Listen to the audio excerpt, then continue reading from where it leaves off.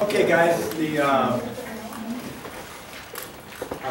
lots of A's. Congratulations, good job. Unfortunately, also some fairly low grades. One perfect score. Hi, Mark. I'll give a little token of appreciation for your work attached to your exam when I return it.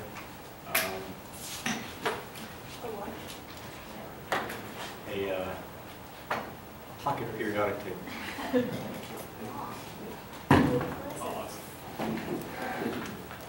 So if you didn't get it this time, hopefully maybe you'll get it next time. The key is posted. Probably about the pretty good job on the spectroscopy in general. Of course, with a large number of A's, pretty good job on every, lots of things. One probably the main question that gave people lots of trouble was the question, I think it was the top of the third page.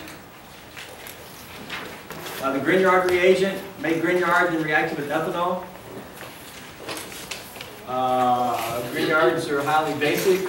Ethanol is a proton source. You're just going to protonate your Grignard and make benzene. None of the other products are mechanistically feasible.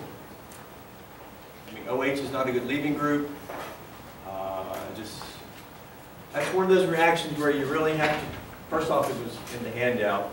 Okay, you can't use a protic solvent with Grignard. But the other point is that's a question where you really have to think mechanistically, what's going on here, use your mechanistic knowledge to predict outcomes. Such will be like on the final exam. Final exam is made up by someone in a group in Michigan. Okay, you have no idea what's going to be on this thing. You got to be able to think. And your mechanistic knowledge is your first step to thinking. All right. So I'd really look at that one and think about why the other answers don't work. Other than that, I didn't see too many problems. One of them had two correct answers. Both GBR3 and thionyl chloride were correct. Second one, Roman numeral 6 on page 2. It was A and whatever was across, so that was B.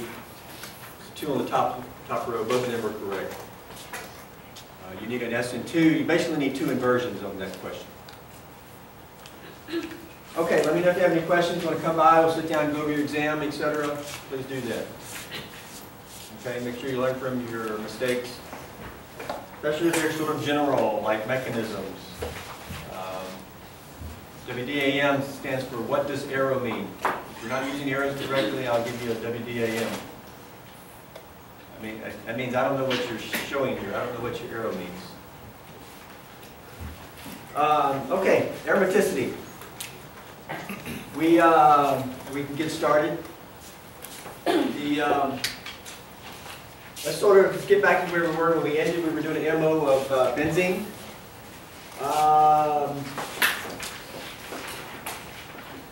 We've seen the key to drawing the MO diagrams for aromatic systems, fully conjugated systems.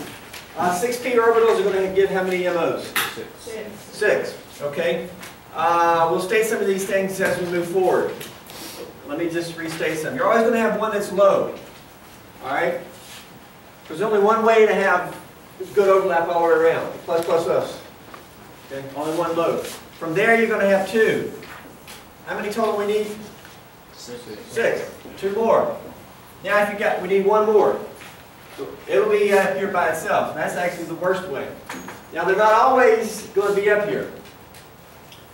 You got 1, 2, 2, 2, 2 until you run out. You may have one at the top, you may not. If it's an odd number, like if it's 5, you'll just have 1, 2, 2. Okay? Midline is typically going to come right through symmetrically. Those above the midline are going to be anti-bonding. Those below the midline are going to be bonding. And we drew these 6 last time by looking for nodes. How many nodes does this one have? 0 nodes. How many does these two degenerate MOs have? 1 node. How many here? 2. Okay, nodes can help you actually draw the MO in terms of how they're interacting. the individual orbitals. How many electrons we're dealing with in this pi system? 6. Put them in. 1, 2, 3, 4, 5, 6. Okay. What do you see? First off, all electrons paired. That's going to be very important. Okay. All electrons paired. The other thing is, what type of orbitals are the electrons in? Bonding. Now that's actually secondary. Most important is all electrons paired in your MO diagram or your MO theory description here. Okay? Is that pretty much what we did last time? I tried to sum it up there. That's what we created last time. One thing we can see is probably in the white. Okay, you can actually look at the molecular orbitals of benzene.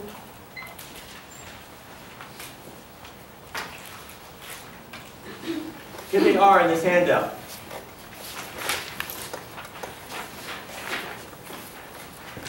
Okay. Remember the best one was where it overlapped all the way around, constructive overlap all the way around. It looks like this. This is a top view. Okay, and so there's electron density all the way around. When you go up one node, so here are the nodes, and the electron density is over here or here, but not right through the center there. That's a plane where there's no electron density. What you got to get across here is that's one orbital now. Okay? Kind of odd, strange. It's really higher mathematics. 2 electrons are in here and they're spread all over here. Here, we got 2 electrons in this MO. Well, where are they at? Well, that gets down to what is an orbital, okay? It's a mathematical description of where the electrons are. They're like over here and here. Is one over here and one over there? Well, you have to think about what an orbital means. Okay? Well, look at that orbital up there. You know, basically none of the atoms have bonding interactions at the very top. Fortunately, no electrons are in that molecular orbital in the ground state. But those are the ones we drew where you can see it at the top view where you can actually see the nodes. Okay, now we're ready to do the same thing for cyclobutadiene.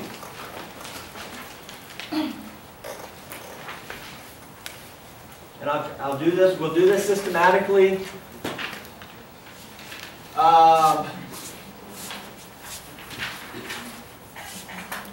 First thing that's important is it a cyclic conjugated system?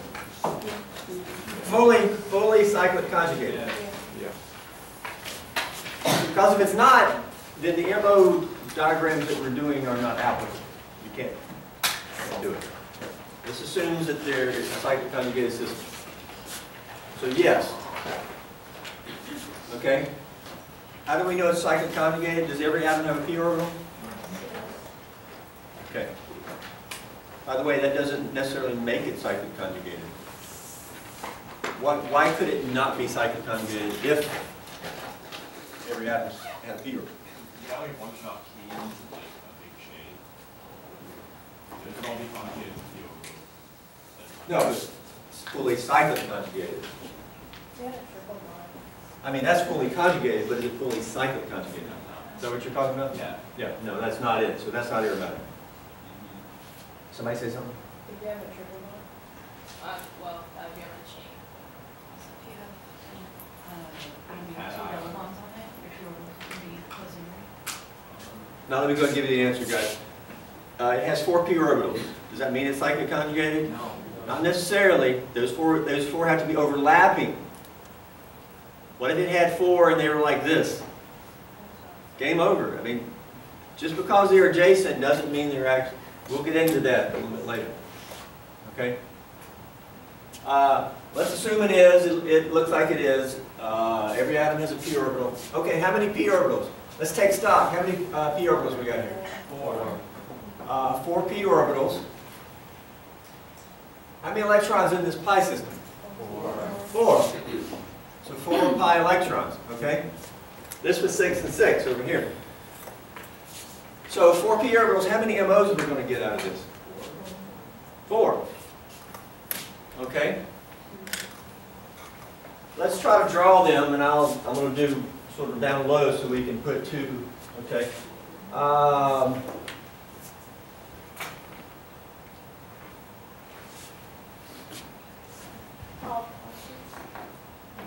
If this is going to be the lowest, I reckon we'll put it right here. How many nodes does the lowest have? None. None. So what? It's really the best way to interact all the way around. If that's plus, what is this? Plus. Yeah. Okay. That's this. 0 nodes. Four bonding. Net would be 4 bonding net. Each one of these is a bonding. That's down here. Okay, let's look at the next one.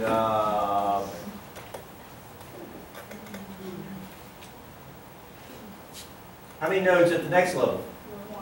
One. So we can draw a node here, which is usually symmetrically through the molecule. If that's plus, what is this? Minus. If that's minus, what is this? Minus. See, there's overlap here because there's no node between them. What's this? Plus. So no overlap here, no overlap here, leaving an area right there. But this is overlap. So what do we have? Bonding. What is this?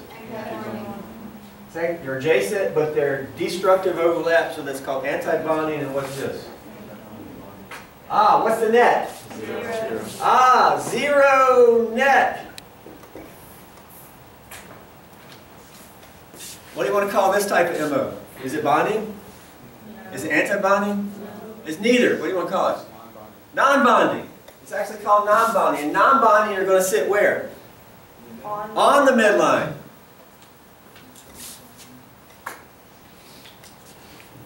So this is one node.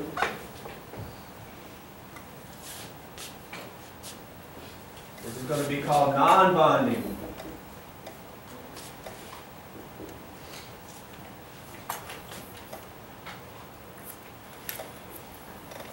Okay. I'm going to erase this so I can get a little closer here. We can do another one. We can have, we could do it like this, but I think it comes through here. If this is plus, that's going to be minus. Just so it's symmetrical. What is the net here? 0. There's neither or nothing. It's also non-bonding. But it's another way, and you actually do get,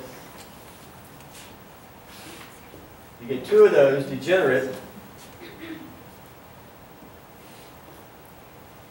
Then we need to draw a fourth, right?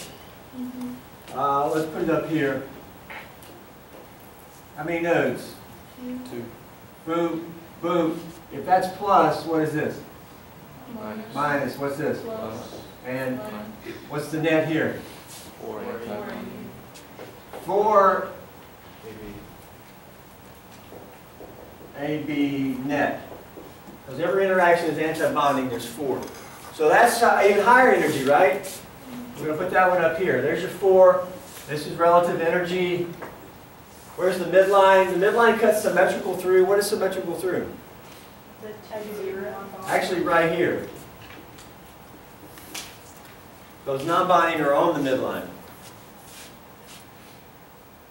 non-bonding always going to be on the midline, or just? Yes.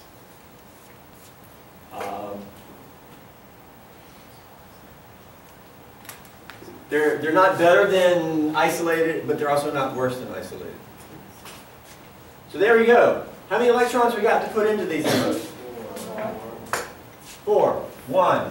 Where's the next one go? Down. There. You know, it's all Hund's rule, off-ball. It's the same stuff you use. Where's the next one? Where's the fourth one go? Brittany? What rule is that? I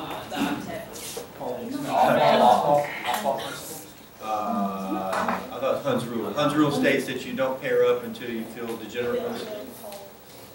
Off-ball means you start at the lowest, right? I think that's Hund's rule, right? Basically, you don't start pairing up until you feel all degenerates. There you go. What do we see here?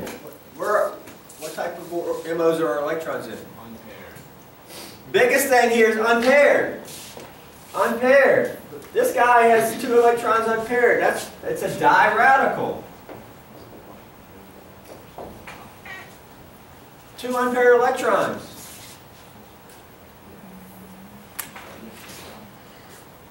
Not only are they unpaired, what type of orbitals are the 2 unpaired electrons in? Non-bonding. That's actually secondary because sometimes we'll see a diradical. The electrons may be in bonding, but the unpaired is the main point. This is a diradical. You can't tell that from just looking at the old resonance atomic orbital view. It looks like the 6. I mean, you can draw resonance structures with this. They both look like cyclic conjugated systems. And so it's sort of a failure of our basic model. But the MO model really tells you the difference in the two and why this is a very stable camper here. This is so unstable. Remember? It's only stable at like minus 78 degrees. If you let it warm up any, it'll just dimerize.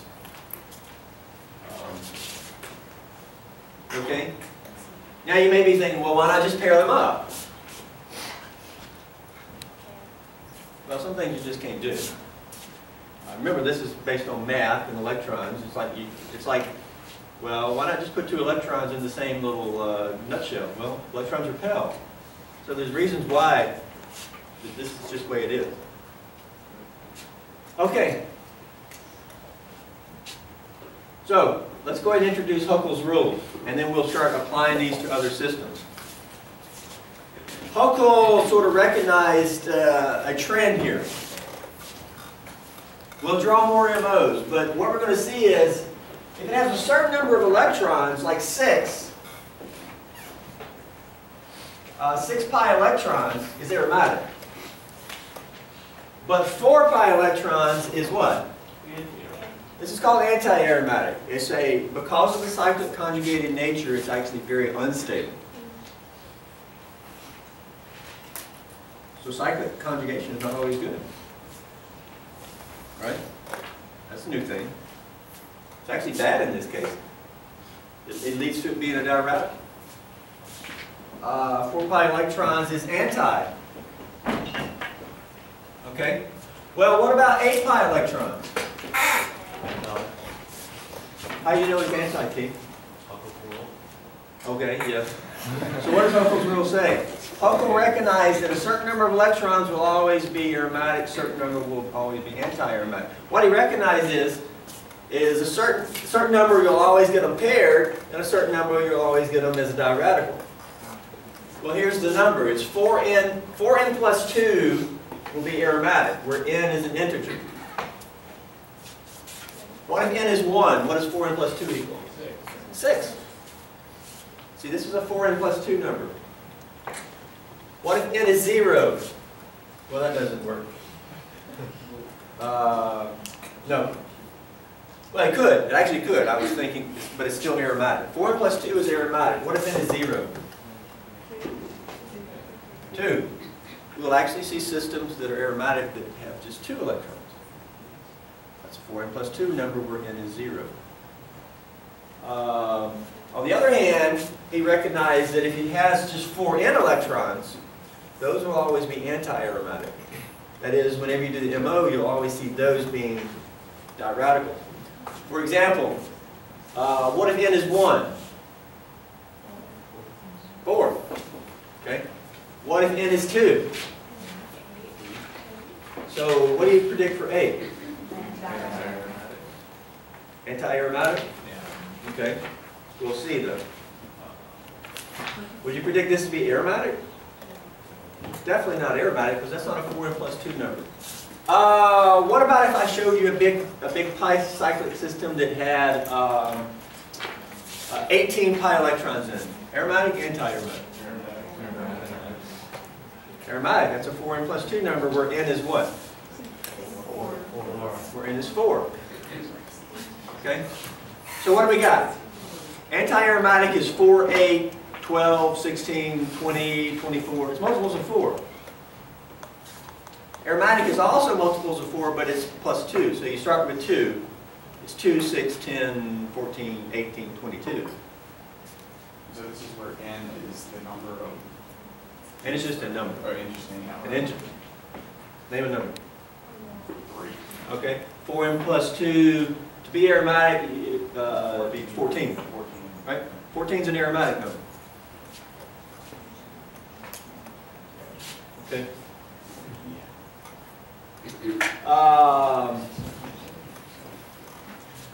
But it's got to be cyclic conjugated. So let's look at it. Here's the 8-membered ring. I guess for that equation, basically you put it equals your number of electrons, and if it works out, that ends on the number you're going to. Yeah, but I never really do the math like that. I just know 4, 8, 12. Those are all 4n numbers. Whatever works for you. Yeah. You can solve it mathematically, but I'm not sophisticated enough to do that.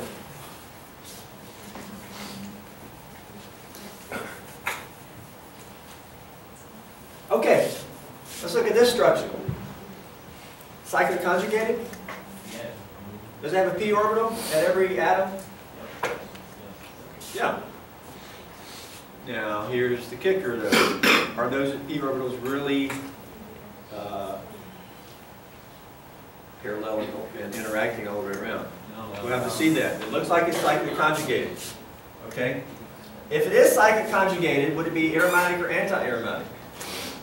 It'd be anti-aromatic, because that's a 4n number, where n is 2.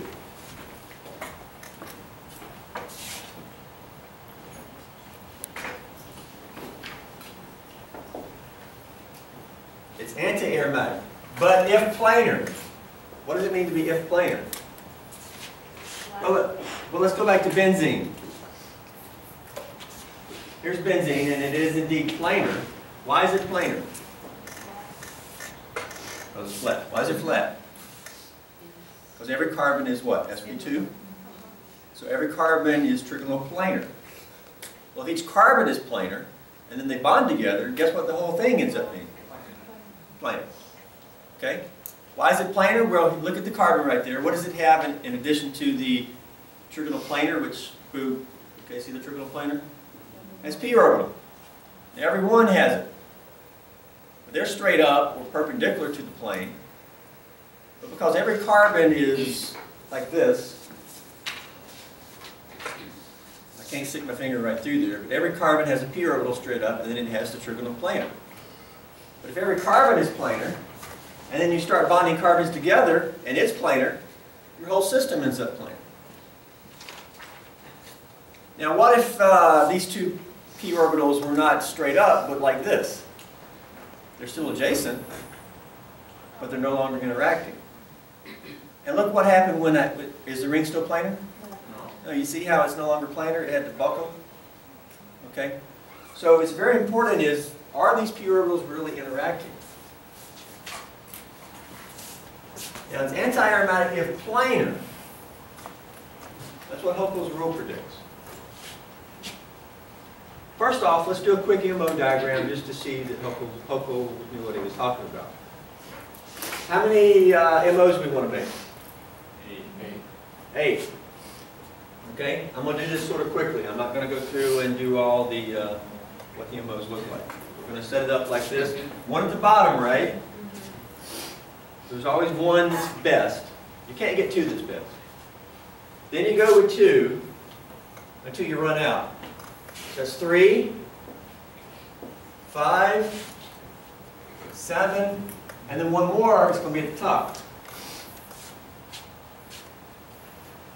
Now where's the midline? The midline goes symmetrically through, so where do you want to draw it? It's actually going to come right through here, you know? Now this is always, it's symmetrical in terms of energy. Right now it's symmetrical in terms of distribution, but that's just coincidence. So what do we have? You would label these as what type of MO? How about this one? Non-bonding. How about these? Anti-bonding. Yeah. And number of nodes. Well, let's first put in the electrons. How many electrons are we dealing with? 8. 1, 2, 3, 4, 5, 6, 7, 8. What are we left with? 2 that are non-bonding, not paired. Diradical. But see, that's what Holcomb figured out. He figured out that every multiple of 4n is going to lead you to diradical. And so that's why we have the 4n. 4n is anti-aromatic. But every multiple of 4n plus 2 is going to be all paired, and we call it aromatic. How many nodes does the HOMO level have? Oh, wait, Two. Which level is the HOMO level? the one below the 2. This one, right? Highest occupied molecular orbitals. How many nodes does that have? 2 nodes. 0, 1, 2, 3, 4. And the nodes can help you draw the MOs if you were asked to do that. Okay? So how do we expect this compound to behave? Very stable or very unstable? Unstable. You would expect unstable based on this MO theory. Well, here's some experimental evidence or observations. The compound is actually fairly stable. I can bring it in here and I can warm it up. It'll remain the same molecule. Does that sound like it's anti-aromatic? No, that's not anti-aromatic behavior. Anti-aromatics are very unstable diradical compounds. We know it reacts with bromine to get an addition product. Heats of hydrogenation is similar to that of 4 isolated alkenes. Thus, it has no apparent aromatic stability. We're talking about anti-aromatic. Why would it have it? So that's kind of, that doesn't support the fact that it's anti-aromatic. But it's certainly not aromatic either. But we're not even saying it is. Here's a big important thing, though. It has alternating short-long carbon-carbon bonds. And that can be determined by like X-ray crystallography. So the fact that it has alternating short-long, does that sound like it's cyclic conjugated? No. It's actually not even cyclic conjugated. It's actually just 4 isolated alkenes, which is what the heat of hydrogenation sort of tells us.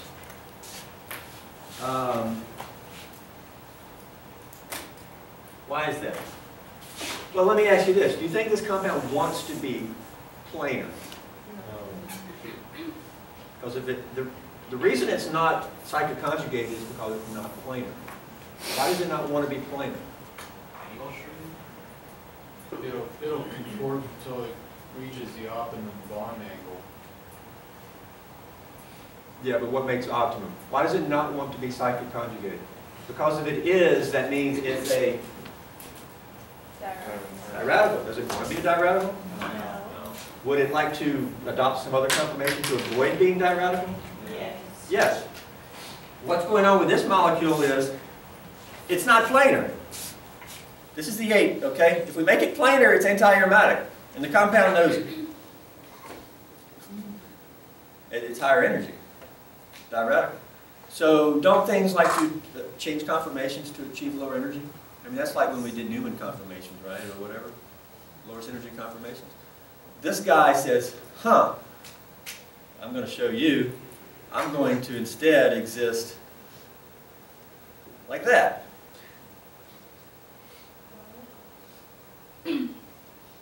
And now it's no longer cyclic conjugated.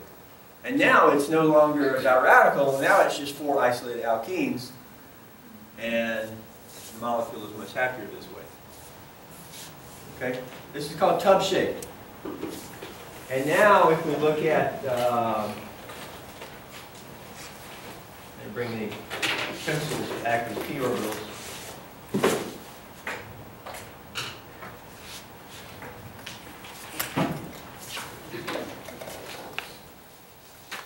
mean, those two are overlapping to make that pi bond. Right. But that one's like that. I'll hold it there. This one is like, really need pencils here. I need other fingers. Put your two fingers on this pi bond to make a pi bond. Here? Yeah, straight up, okay? Hold it there. Hold your hammer arms up so people. Okay. Okay, they're like that. Are you making pi bond? Hold it like that. Okay, there you go. There's the pi bond there. Now here's the pi bond here. Okay? Can you see, wriggle your left finger. Are these two, can y'all see? Are those two overlapping? No. Can everybody see? Basically, hold your fingers up without it. Straight up. These are, this is next door, but it's like this. Now if we flattened it out, it would all be like this, and it would become cyclic conjugated. But guess what? Then it'd be diradical. This molecule becomes non-planar to avoid being anti-aromatic. That's the way it exists. This is just 4 double bonds in a ring. No cyclic conjugated. It avoids it. A lot of compounds avoid being anti-aromatic by becoming non-planar. And once they become non-planar, this MO description is not valid anymore. Because they're no longer interacting and we can't combine them in 8 different ways. Does that make sense? Cyclo, what do you want to call this guy? These are called cyclo, how many carbons in the ring? Cycloocta, and then how many enes? 4. Cyclooctatetraene. That's why the 4-membered ring was called what? Cyclobuta, how many enes was in it? Yeah, cyclobuta-2-ene, diene. Okay. So cyclooctatetraene is just a polyene. It's not aromatic or anti-aromatic. It's non-aromatic. Okay, let's look at some other. Everybody get any questions about cyclooctatetraene, COT? Questions? So then how can you predict whether something is going to be anti-aromatic or non-aromatic? Observations. Okay, so you can't predict that based off of the... It's hard to tell. We'll see more examples. But that's why it's important to know what type of physical observations do you want to try to make. Okay? For example, NMR. Where do you expect the signals for this to occur? 5 to 6. 5 to 6. It's not cyclic conjugated. This is just an alkene, a polyene. So it's hard for us to see molecules, right? But what you could do is you could go run an NMR of that compound. And the NMR would tell you, you say, hey, why does NMR look like an alkene? Because that's what it is. It's just 4 alkenes. We'll see other examples of it. And ask that question again if we don't answer it. All right, here we go. These are called polyenes, although that implies that it may not be aromatic. How many is this? I see 2, 4, 6. I see 10 pi bonds. How many pi electrons? 10 pi electrons. How many p orbitals in the system?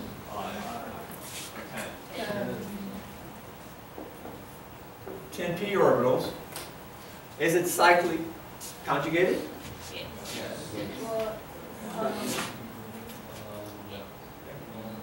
I would say potentially. Every atom has a p orbital next door. What is hard to tell, as we just asked, is are all these p orbitals actually overlapping? That can be very difficult to tell. That's why in a lot of my problems, like in the workbook, there's like 20 structures to assess. I usually say assuming planar. Okay? If we assume this is planar, is it aromatic or anti-aromatic? Aromatic. Why is that? Because 10 is a 4 plus 2 number, where n is 2. Yeah. So this is aromatic if planar. So we have to kind of stipulate that. Do you see any reason it would want to avoid being planar? Does it want to avoid being aromatic? No, it loves being aromatic. This is good stability. Any other reason it might want to avoid? Only thing I can think of is shape. What type of bond angle strain do we have potentially? If the ring gets too big, the bonds have to stretch out, and that can be bad. Yeah. Well, here's the answer. That compound is actually known to be aromatic. It reacts by substitution. If you do a heat of hydrogenation, you'll see a lot of aromatic stability, et cetera, et cetera. Okay? That's an aromatic compound. What about this guy over here? What's the difference? That's, what is this? I can't even word it again. Cyclodecapentaene? Is that right? Is this cyclodecapentaene? What is this? Same thing. That's also cyclodecapentaene, but there you have two of the double bonds that are trans. Where here it's all cis. Okay? Here you have 4 cis, or 3 cis, but you have 2 trans. In organic 1, I think we said if the double bond's in a ring, usually it's always going to be cis. Well, here's an exception to that. If the ring is big enough, you can have trans double bonds in the ring. Is that one actually more stable than the first one, the one left? Because it has the overlapping p orbitals in the center there? Oh! You're saying these two are overlapping? Yes. Oh, that's interesting.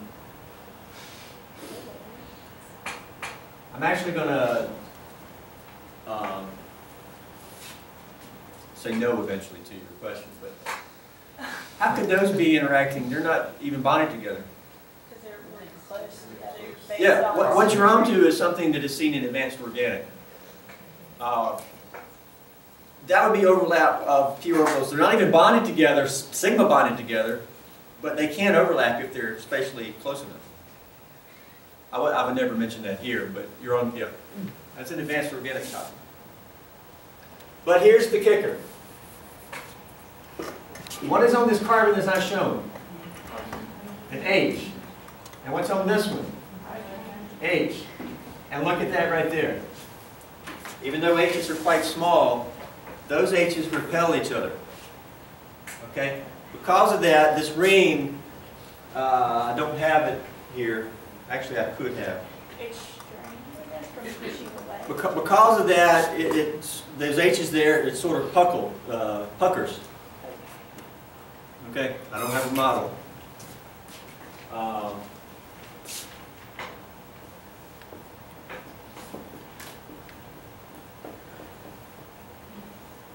This steric interaction here causes the ring system, the entire ring system, to be non-planar.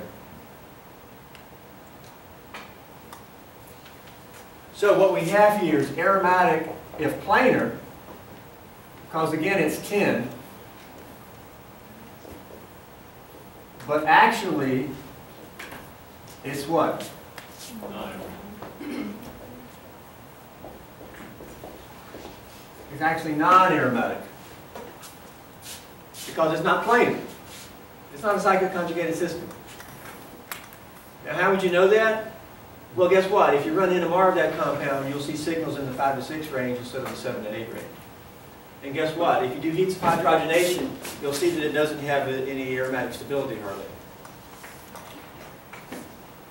Okay? Now it's still stable. Would you ever predict this to be anti-aromatic? You would never predict anti-aromatic because it's not a 4N plus, it's not a 4N number.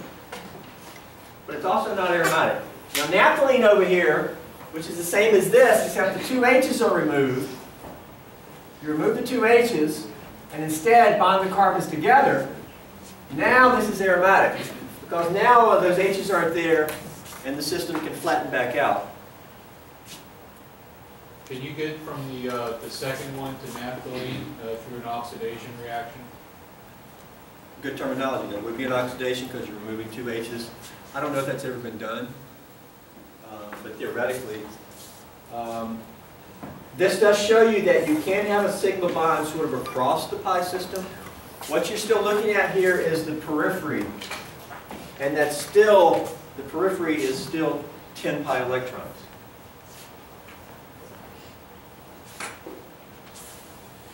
Okay, there's a sheet in the workbook with about 20 structures asking you to label them as aromatic, anti-aromatic, or non-aromatic. And I believe it says assume they're all planar, because that can be hard to determine. I gave you a few examples where it's not planar. But again, it can be tough to tell. Okay, any questions about aromaticity at this point? I'm trying to move us along because a lot of this stuff, there's a lot to talk about, but I want to say it fast. But hopefully what we need to do, we did that clear enough. Any questions? The MO diagrams only are applicable to planar, right? Has to be cyclic conjugated before you can start saying the orbitals are interacting to make MOs. It's not applicable. Okay, now let's look at some ions. Can ions be aromatic? Yes, they can. Because Huckel's rule says nothing about it having to not be an ion. If it has 4n plus 2 electrons, and it's a cyclic conjugated system, well then it's aromatic. First off, how about this compound? Aromatic, anti, or non? Why is it non? Because it's not conjugated. It's not cyclic conjugated system because that carbon is sp3. It does not have a p orbital. Game over. That's a cyclic diene. Good for Diels Oliver, but it's not aromatic. That is, it doesn't behave as an aromatic compound would behave. What if we make an anion here? First off, how would we make the anion? We would treat this with theoretically what? There's 2 H's here.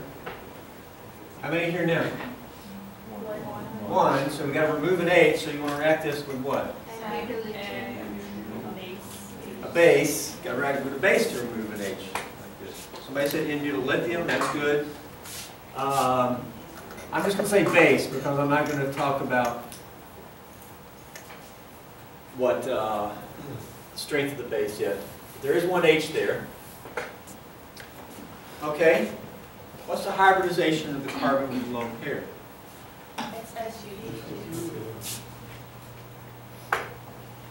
We'll make sure that somebody. SUD. sp2. Good. Why is it sp2?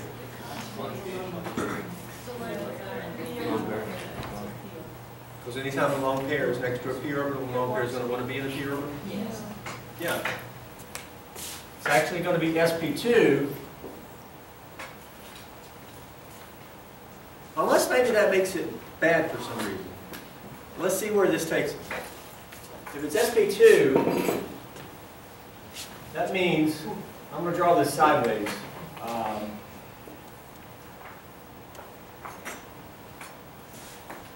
And here's this here. I'll go ahead and draw that H there just to here. So that means it's sp2 with a p orbital, right? And what's in the p orbital? 2 electrons. 2 electrons. Now each of these is a pi bond. So there's a p orbital and a p orbital. How many electrons in each of these? 1, 1. Overlap makes pi bond from this localized view. And then we have pi bond here. 1, 1, pi bond. Okay, is it a cyclic conjugated system? Does every atom have a p orbital? Yes. Yeah. Cyclic conjugated. Check. Now I'm assuming that these are all planar here. They're all sticking straight up, all 5, and they're all interacting. Okay. How many pi electrons? 1, 2, 3, 4. And then 2 makes 6 pi electrons. So what does this equal?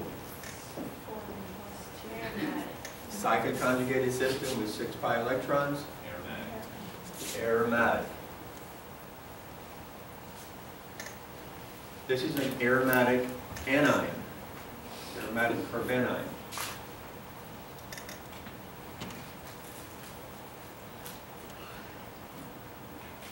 Now, do you think it wants to be planar?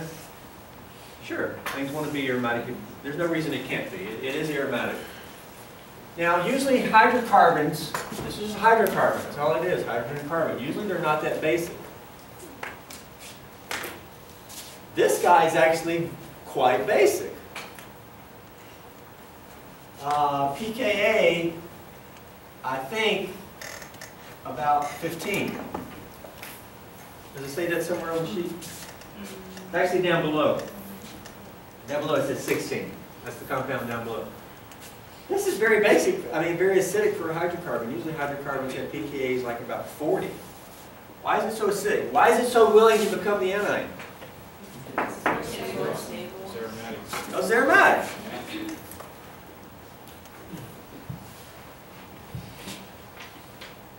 Now, what's so special about aromatic? We sort of said what aromatic is. I don't think we've really said why it's so special. Something just magical about the fully cyclic conjugated system. It has a certain number of electrons, 4 plus 2. That's like the mother of delocalization, and that's just like so stable. We call it aromatic. Aromatic anion. What about this anion over here? Is this aromatic? No. If we put this in an sp2, if this is sp2 and put the lone pair in a p, we can have a p orbital here. How many p orbitals would we have? 8. 2, 4, 6, 7. We would have 8 pi electrons, but we would only have 7 p orbitals. Right? That's 2 p orbitals, 2 p orbitals, 2 p orbitals. If we had a p orbital there, that makes 7. But in terms of electrons, there'd be 8. 2, 4, 6, and that p orbital would have 2 for 8. See, this does have 1 extra electron. That's why it's an anion. So, are these 7 overlapping? Yes. Looks like they could be. If they are, what is this?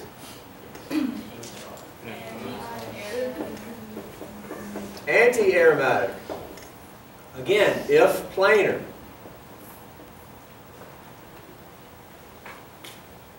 Here's the first thing. Would you expect this anion on the right to be aromatic? No, it doesn't contain the right number of pi electrons. Now, is it anti-aromatic? If it's planar. If planar. Do you think it wants to be planar? No. No. Guess what? It's not anti-aromatic. Because that carbanion doesn't, why would it want to become sp2?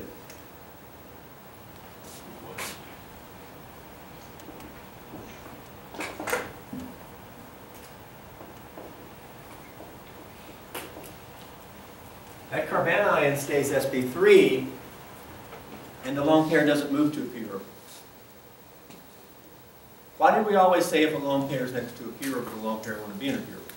Stability. Because that leads to more stability. Does it lead to more stability in this case? No, here it leads to bad. So here it doesn't do it. Here's the kicker, guys. There's actually very few anti-aromatic compounds. Because most of them, the system will do something and it'll avoid it. Cyclobutadiene is anti-aromatic because it's so small it can't pucker and it can't become non-planar. Since that's sp3, it's non-planar. But in the end, we can answer questions like at the very bottom. Why is this so much more acidic than that? Because this anion would be aromatic, but this anion would be what? Wouldn't be anti. It'd be non. But non is like, there's nothing there either. I mean, that's just like, this anion would be non. That anion is also very hard to make. But that one is easy. That's more torsidic.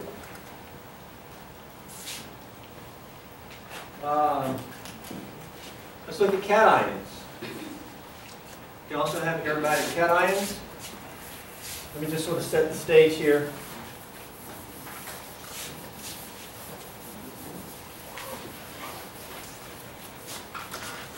And then please look ahead, guys, so we can finish up this. On the next page, we'll be looking at compounds with heteroatoms, like nitrogen and oxygen. Okay, please look at those. But here, what is this here? Aromatic, anti? It's not. Okay, so how about these? One of these is aromatic and one of these is not. Figure out which is which. Please look ahead. Let me also say this, guys, before we leave. We'll finish up aromaticity on Monday here. We'll be moving into then reactions of aromatics. I still haven't said anything about when the sulfonylamide report is due. Again, I've never done this early, and I'm not sure if it was good to do that early or not. We got a little break. The diol report hopefully be done by those and return those in here on Monday. We also need to discuss carbon NMR for the sulfonylamide report a little bit. We'll probably do that here on Monday. I think that's it, guys. See half of you this afternoon. Have a good weekend. Enjoy your Valentine's Day.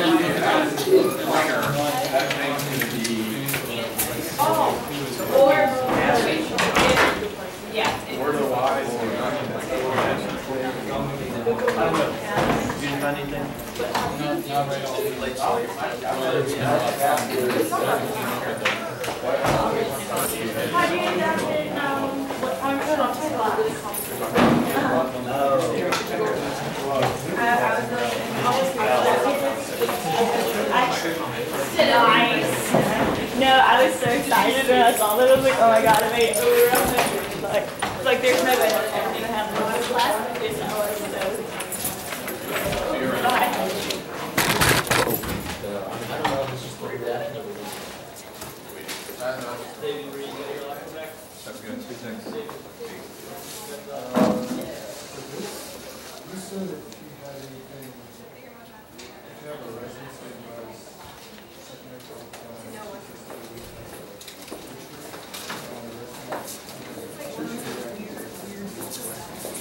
It's like their style is so different, but I just don't understand it. I just can't.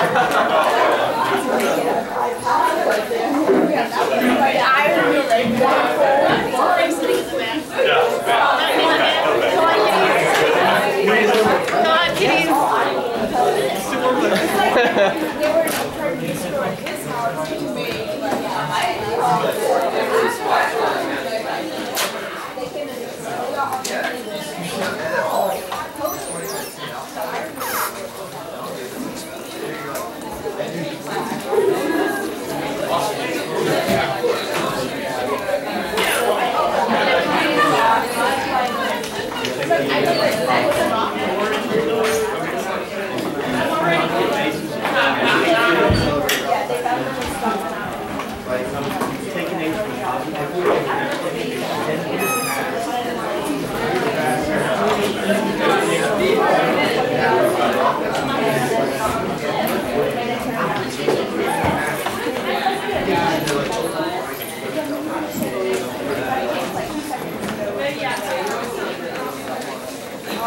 Yeah.